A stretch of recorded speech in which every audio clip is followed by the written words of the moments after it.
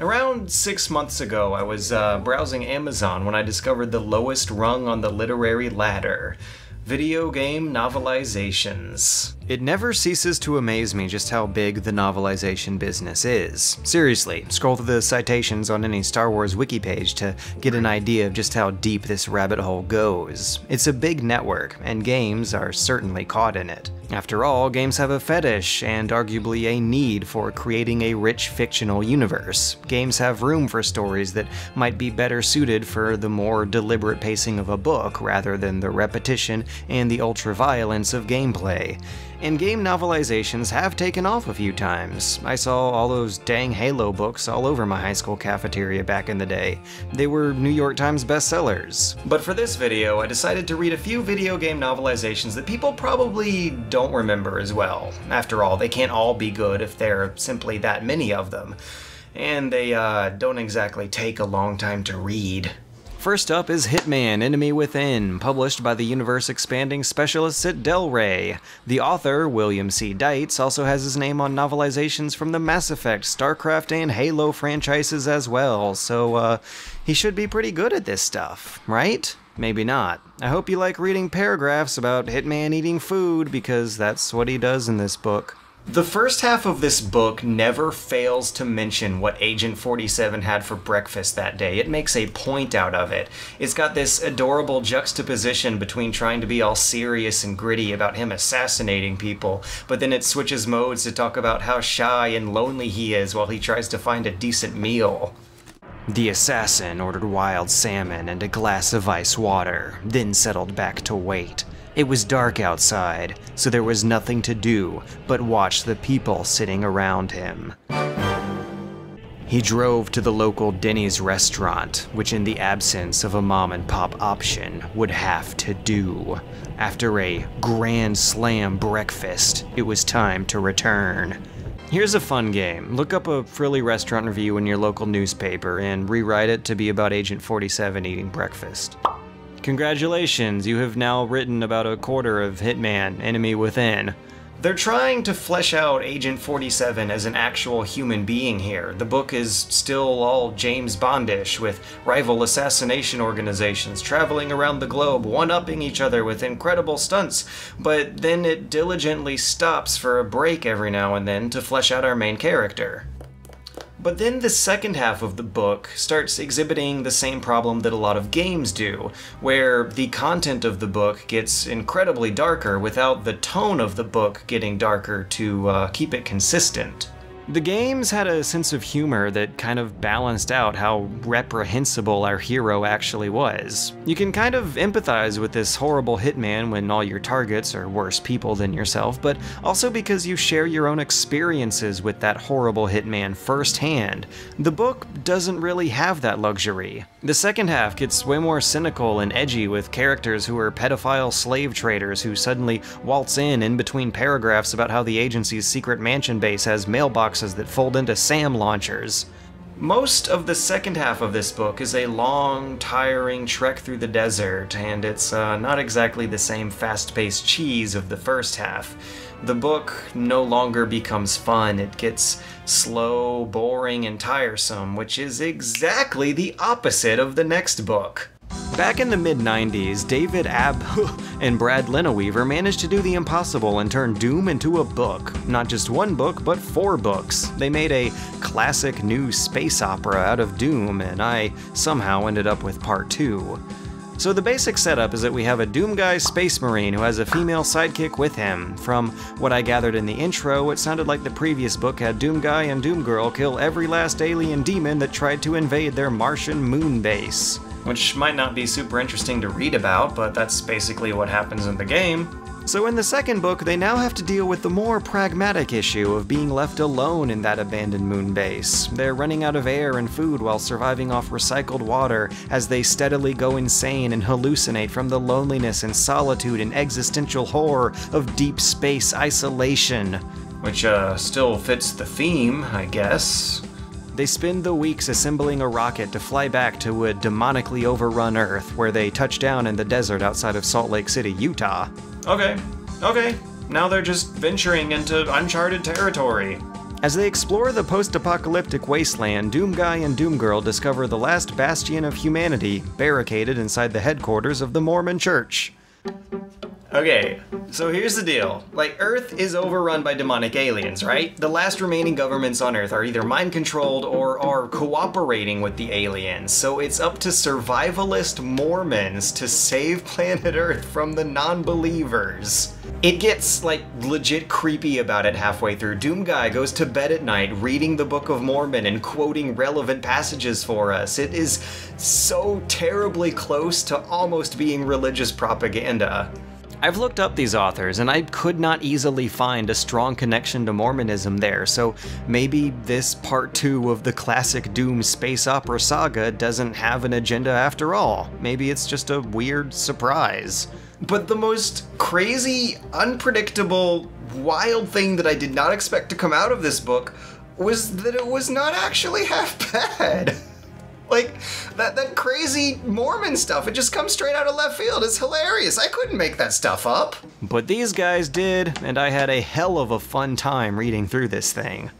So later on, Doom Guy and Doom Girl team up with a 14-year-old hacker kid and a fiercely religious Mormon sniper to cyber hack into some cyber thing to save humanity. While they wander out into the desert, they have long, introspective conversations about the philosophical implications of undeath or the sexual orientation of their childhood friends. They rub each other with rotten lemons to disguise themselves as zombies. They get into incredible amounts of trouble and miraculously manage to escape at the last possible second. Our heroes in here talk like they're fragile, but they act like they're indestructible. It's this fun, rollicking 80s adventure where likable characters get beaten around and tattered all over the place and almost die so many times, but they just keep going, which is also what happens in this next novelization. Metal Gear Solid. This one comes to us from the pen of Raymond Benson, who also wrote novelizations for James Bond and Splinter Cell, as well as a handy reader on Jethro Tull. But for this book, maybe they gave him too much credit. It's easy to forget just how wordy of a game Metal Gear Solid was, which gave this author an opportunity to take the easy road and rip the game's script straight into the book. It is verbatim. The conversations in this book are almost copy-pasted. They follow the beats of the game script to a T. Barely anything is changed at all. I don't know what happened. I just couldn't pull the trigger right away. I never had any problems in training, but when I thought about my bullets tearing through those soldiers' bodies, I hesitated. Shooting at targets and shooting at living, breathing people are different. Ever since I was a little girl, I always dreamed about being a soldier. Every day of my life, I've trained my mind and body for the one day when I could finally see some real action. And now... So what now? You want to quit? I can't quit. It's even weirder when the author goes out of his way to describe the level design, the guard movements, the nuances of Snake's moves, and even the loot Snake picks up along the way. It's like reading a text-based Let's Play of the game on a forum thread. The only time Raymond Benson uses some of his own creative liberties is when he has these characters doing something awfully out of character. Like when Snake punches out two guards and quips, "Merry Christmas. I forgot to tell you, Christmas is early this year." Despite all benefits of the doubt I tried to give it, it seems like Metal Gear Solid as a story does not translate into a novel as smoothly as everyone expected it to. You can almost hear the author's defeated frustration with this game's story before he just accepts it and copies down yet another block of words. Do you think love can bloom, even on a battlefield? That's a really stupid question, Otacon, but to give you an answer. Yeah, I do. It might also be worth mentioning that the Snake in this book brutally murders just about every guard he doesn't even cross paths with. This is an incredibly weird example of a game novelization that actually has a higher body count than the game it's based off of. I hated it. I wanted this to end. I don't even know why I bothered. I spent 7 hours this previous Sunday reading this book from one cover to another cover, and that's about how long it takes to rush through the game, and you get the same experience either way. It's the same script in both of them, but this is worse in every conceivable way. How the hell do we live in a world where a book based on Doom makes for better light reading than a book based on Metal Gear Solid? How does that happen? I've thought about it. I think I know how. I think I know why. It's because Doom doesn't have as much of a story to begin with. That gave them creative freedom to embrace their own strengths, and as professional authors of novels that don't have to worry about pesky gameplay and player interaction mucking up the story, these authors probably had a better idea of how to craft a more entertaining story than Doom's game developers did. The Metal Gear Solid book does not expand or reinterpret its universe. As a fan, it is useless to me. It just recites the game all over again. One could say that this book is not original content. It feels like Raymond Benson watched someone else play the game for a few hours, took notes, and then elaborated on those notes in between entire blocks of unaltered script. At least that's better than just not playing the game at all, looking at the box art, reading the back cover, and making up the rest as you go along. Because that might as well have been how they made the Worlds of Power version of Metal Gear. Worlds of Power was a series of NES game novelizations made way back during the George H.W. Bush years. The concept was drummed up by career entrepreneur Seth Godin as a way to get his kids to read books. He wrote them under the pen name of FX9, so that kids might find it in the Nintendo section of a bookstore. And since they were made for children, that meant airbrushing out the guns and the violence. Literally, Snake has no gun on the cover. He's just putting up his dukes in a stealth defense pose. He's ready to punch out whoever approaches him from whatever direction he's not facing. This book also smells really bad for some reason. So let's see what's inside. Snake's name is Justin Haley. He's part of a group called the Snake Men. The mission comes from Commander South, head officer of Foxhound Command, the military unit controlling the Snake Men. What the hell's going on here? This is only page 1, and come on, everyone knows Foxhound is one word, all capitalized. The American localization of Metal Gear 1, the NES version, is now infamous for contradicting the future canon of the series, but this book just takes it to a whole new level of insanity. Big Boss doesn't show up at all. Instead, the bad guy is Vermin Katafi, whose brutal regime terrorizes the small nation of Noria. Solid Snake steadily becomes a walking arsenal of deadly weapons, but all the action scenes have him pistol whipping bad guys unconscious, sneaking out of danger at the last possible second, or pretending to be a cat. What the hell am I doing with my time? This is embarrassing. I am a grown-ass man, and this was made for 7-year-olds in 1990.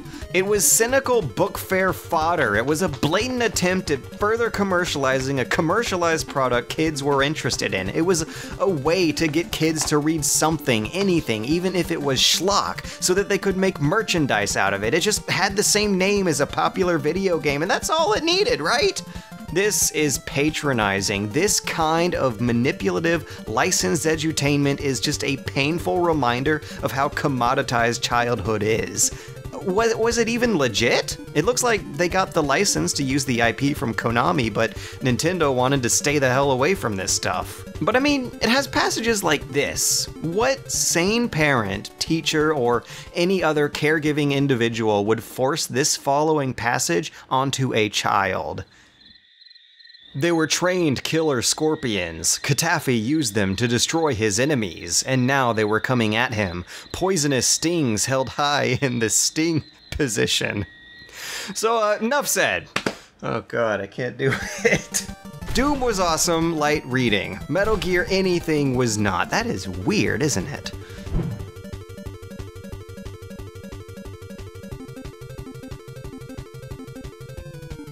These were trained killer scorpions. Katafi used them to destroy his enemies, and now they were coming at him. Poisonous stings held high in the sting position.